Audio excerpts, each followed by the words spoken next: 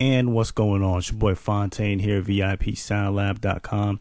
Not going to run too long on this one. Just have some questions in regards to duplicating scenes as well as your patterns. So, as well as sounds. So we might as well do it all right quick.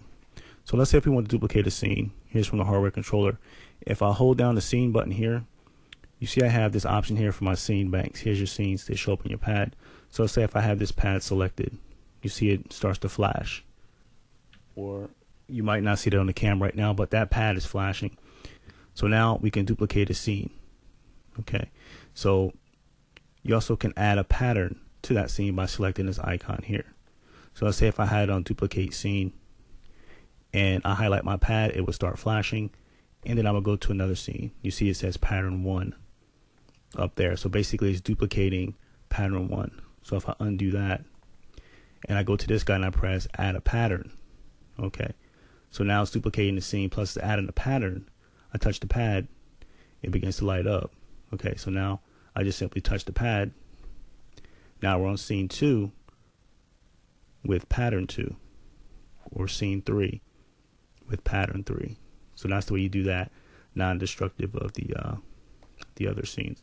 So let's go ahead and do a pattern right quick. All right, here's a pattern.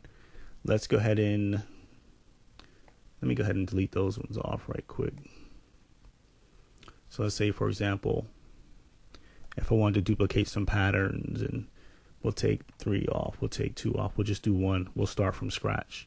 So I'm holding down pattern. I lock the pattern in like so. Here I'm on pattern 1. Okay. So if I press duplicate, it duplicates the pattern. Now we're on pattern 2. Okay. Or if I want to double the length, I can do that. If I want to remove it, I can remove it like so. So you can duplicate, you can double lengths, double patterns, remove patterns, set lengths, and all that good stuff from here.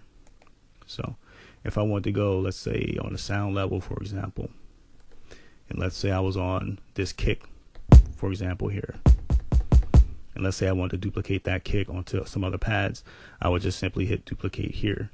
Okay. So now when I touch that pad, you see that pad starts flashing. I go like this and add it across like so. So now it's all the way across all 4 pads. And all right, so that's pretty much it. That's how you can pretty much duplicate your scenes and patterns. It's boy Fontaine, VIPSoundLab.com, and I will see you guys on the next one. Need weapons for your lab? Get industry standard professional drum libraries, free machine tutorials, machine expansions, and more. Keep it locked to www.vipsoundlab.com.